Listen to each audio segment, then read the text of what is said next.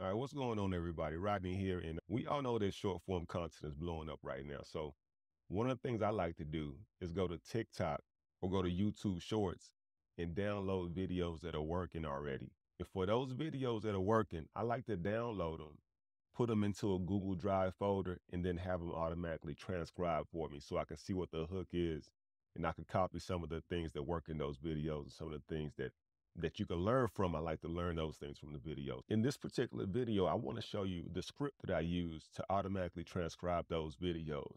And that way, if you want to do something similar, you can know my process and you can copy it. So I use 4 major apps to do this. The first app is Google Drive. I also use something called Cloud Convert. And then I use Zapier to link them all together. And then lastly, I use an app called Transcribe, which will actually go through the transcription process for you. So each one of these apps is really useful, and I'm going to show you why. So the first app is Google Drive. And Google Drive, as you can see here, is super useful because you can actually organize all your files in Google Drive. And when you organize your files in here, the cool thing about it is you can create like a video uploads folder. In the uploads folder, anytime you add a video to it, this app called Zapier, it'll recognize the video's been added. And based on this recognition, it'll take that video, it'll add it to a place called Cloud Convert.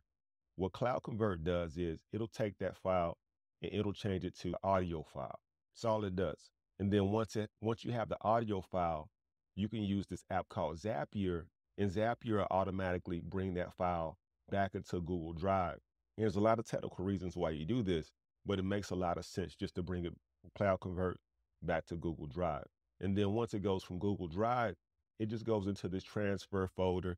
And again, Zapier will just recognize that it's in that folder and then add it to this app called Transcribe, which will automatically transcribe it for you. And me personally, I really like Transcribe for transcription purposes.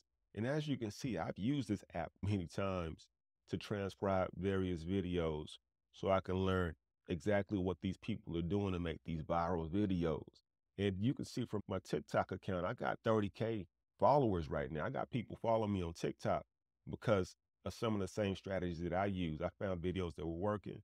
I made similar videos, and then my account took off. This is something that you can do, but what you're going to need to do is you're going to have to either recreate this script or you're going to have to get this script from me. And if you want to get this script from me, I have this script right now on my Stand store. And what you can do is if you want to get the script from me, you can automatically add it to your Zapier.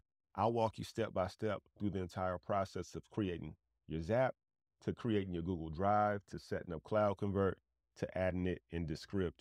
And I make the process extremely easy for you, just in order for you to replicate my workflow. If that's something that you're interested in, make sure you take advantage of the offer on the Stand store. And that way you don't have to waste your time trying to figure out exactly what I'm doing step by step. Now, I've even made the deal a little bit sweeter because if you want to just have me do it for you, there's also an offer in the funnel that'll allow you to just let me do the entire process for you. That's what I'll say about that. Google Drive to Cloud Convert to text formatter for Zapier to upload back to Google Drive to request transcription in the script. So make sure you add those steps into your Zap, and that'll get you started with video transcription from Google Drive to the script.